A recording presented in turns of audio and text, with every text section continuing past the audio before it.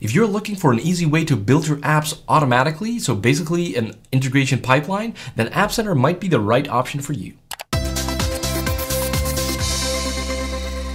Unlike other videos, we're not going to start with code. In fact, there's not going to be any code in this video. I think that is kind of a first, but we're going to head over to appcenter.ms instead. Whenever you go there and you haven't signed up for an account yet, please do that. It's super simple. It should be super simple, and it's absolutely free. So there's nothing stopping you from setting up that account. In fact, everything that I'm showing you in appcenter.ms is for free. You can get started for free at least. There is some limitation at some point, but you know, if you're just a single developer testing this out, then you shouldn't hit that very easily.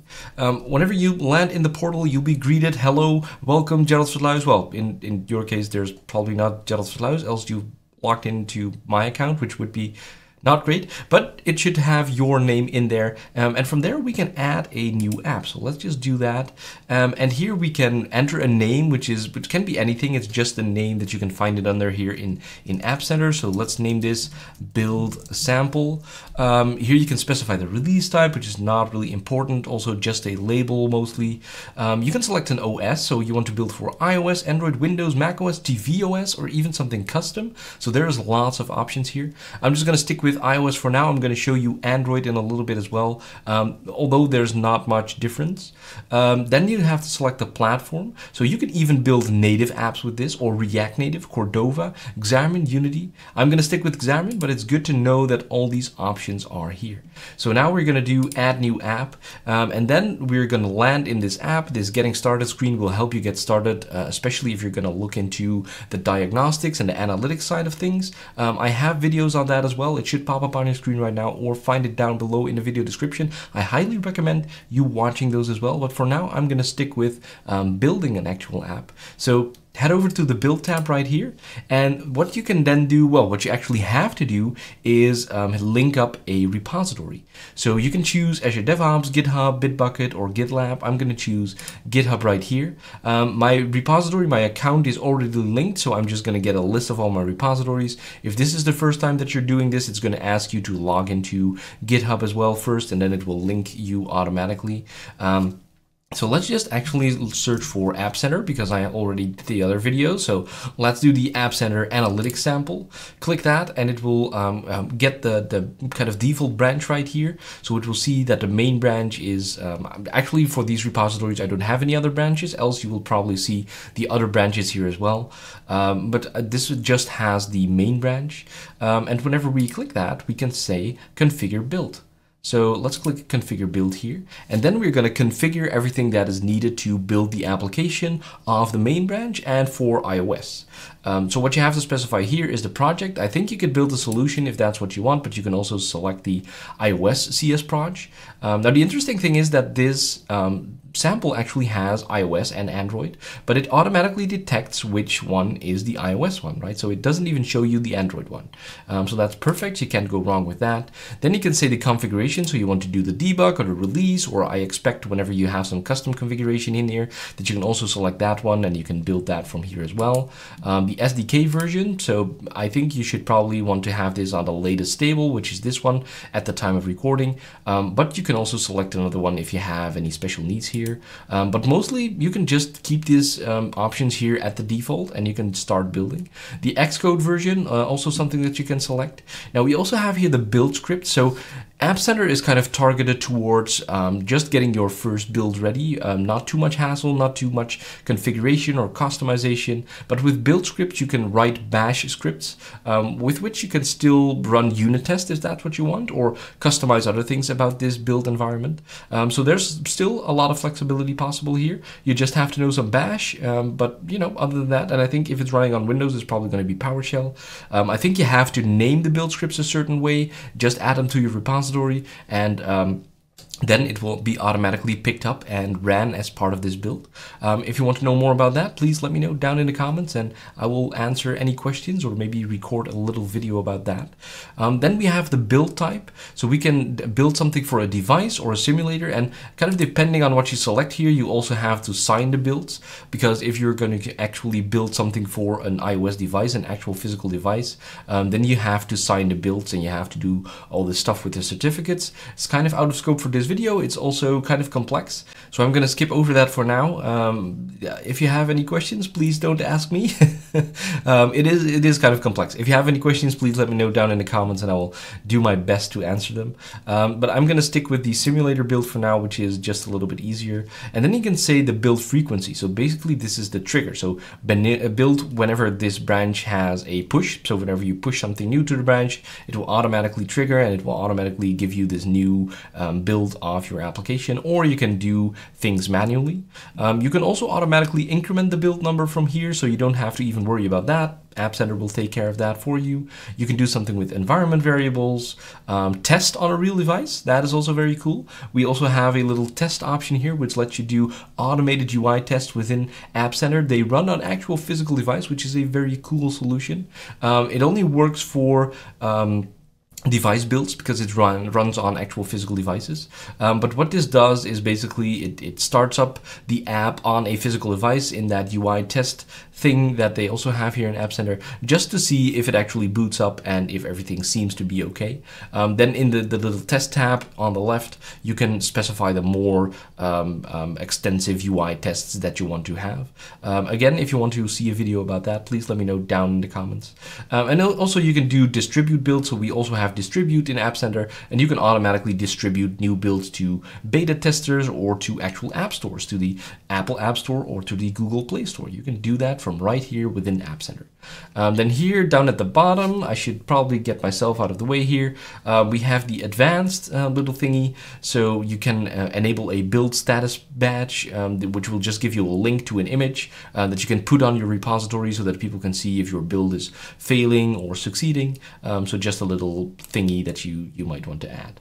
Let me disable this sign builds here because that got enabled because I did the device build here earlier. That is it. I can now just say save or save and build directly. That lets you save and build. There we go. And it will automatically start building the application. So here you can see, boom, it brings me to a new screen. It's waiting to be built. It's now waiting for a device in the cloud that is going to be provisioned for us. It's going to be available for us to actually start running this build that we requested right here.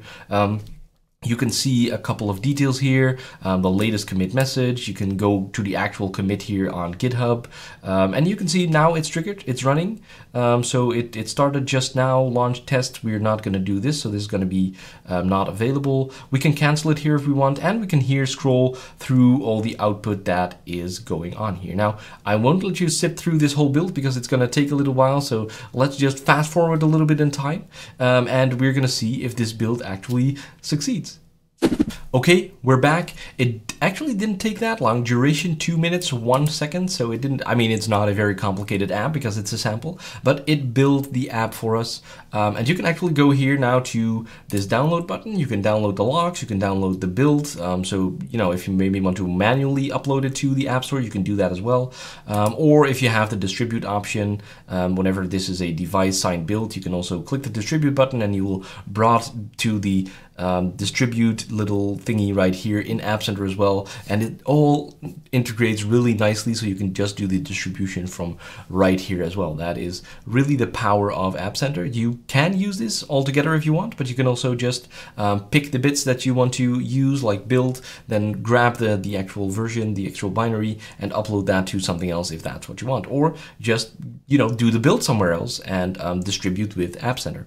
All stuff that you can do. Now, this was for iOS. I promised you to also look into Android for a little bit. Now, like I said, it's going to be pretty boring because it's going to be mostly the same. So let's go back all the way back to my home screen here for my account. And I'm going to add another new app here. And I'm going to also name this Build Sample. I should have maybe added the Android and iOS to this because so that it's clear which one is which. It's kind of a funny thing within App Center. You don't really have the ability to group these apps together, especially if you're working with Xamarin.Forms application, right? It's kind of one app, but it really isn't. So that's why you have to have these two apps in this portal. You know, it's just something that's a fact of life. So now for the OS, we're going to change to Android, and you can see that the platform now, if we still want to do native, you can do Java or React or Cordova, but we're going to select Xamarin. And then again, we're going to click here on Add New App, and it will add this new app, bring us to the overview page right here. and we're gonna again select build and link up my GitHub. So let's find another App Center sample repository that I have in my account. I think I took the analytics one, so let's take the crash one now and see if we can get that to build as well. You can see again, just the main branch is here. Click it, configure build, and it automatically selects the Android CS project. So here you can select the solution. I don't know why that is. Again, the configuration, but now of course the SDK version has to do with Android and not so much with the Xcode version and that kind of stuff.